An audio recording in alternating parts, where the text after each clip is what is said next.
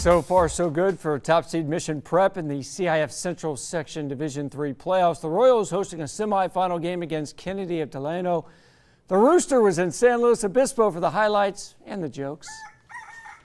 Hey Mike, the weather is cold, but these two teams come in tonight red hot as 8-3 Mission Prep welcoming in 9-2 Kennedy.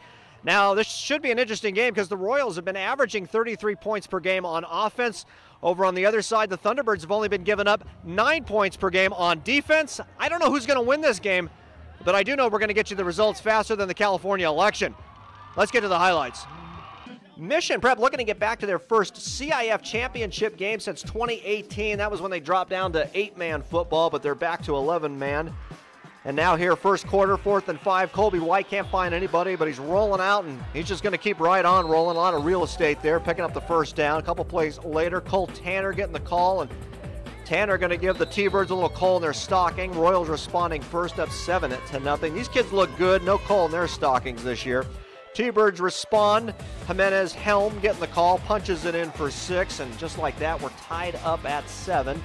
Now we move late in the second quarter, 2nd and 9. Colby White dropping back, and this flight's leaving late from San Luis, and it's going to arrive on time in Jamar Howard's hands. Great catch right down the sideline. They're back in business inside the red zone. A few plays later, why not throw one out again? This time to Tyler Garrett, and he's catching it like Stephon Diggs. Garrett right now hotter than the cooking oil in my frying pan. It's 14-7 Royals at that point, and then just before the half, though, the T-Birds coming right back. Little screen pass out to the wide receiver, Helm, and he fights past about 5 defenders to get into the end zone. We are now tied up at 14 at the half.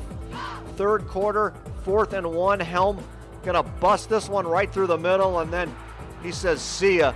He's gone 45 yards to the house. Kennedy now retakes the lead, 21-14 at that point. Royals starting too many drives tonight, down deep in their own territory, and like real estate, it was all about location, location, location, and they just could not get it. And Mission Prep falls to Kennedy tonight, unfortunately, 27-14. Still a great year for the Royals, though. They need to keep their heads up high, 8-4 their final record. It was a fun season. For Friday Football Focus in San Luis Obispo tonight, Kevin Roos. Mike, sending it back to you.